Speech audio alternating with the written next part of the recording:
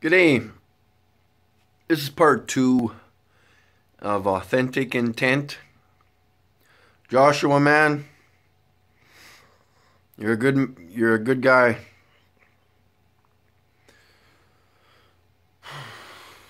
This flat earth shit,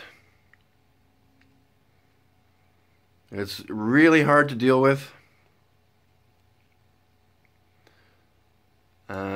Especially when you're talking to family.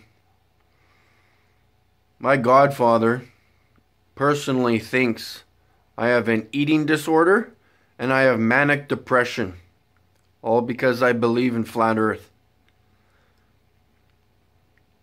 So I blocked him off my Facebook list, and I'm trying to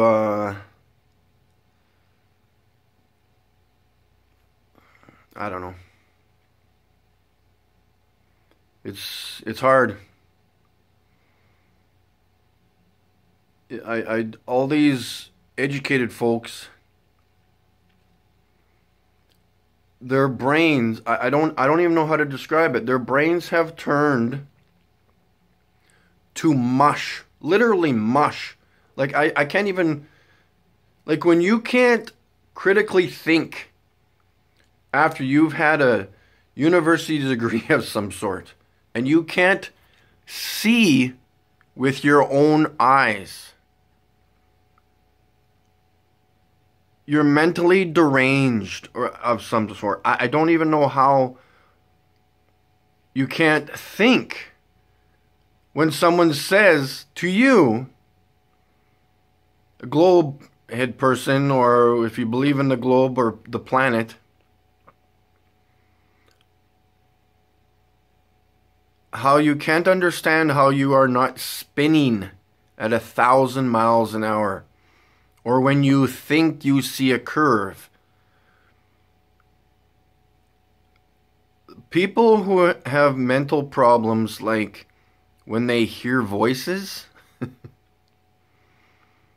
or they think they see ghosts, they end up in hospitals. That's where you should be, okay?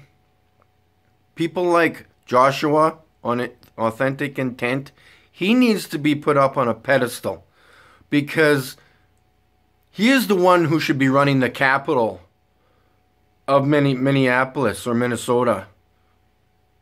Okay? Not these mental patients that sit at their desks signing papers for whatever reason, whatever they're doing.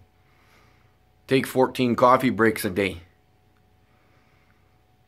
Joshua, I don't know, man. You're the greatest guy, according to me, and keep up the great work. I wish I had the courage like you, and someday I will.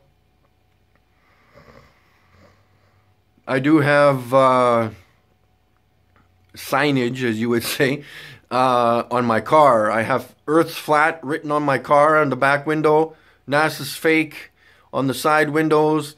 And I do what I can, but I'm going to try to get more courageous and go down to our legislative building, talk to a few people there, do what I can. Take it easy, Joshua. Have a wonderful week.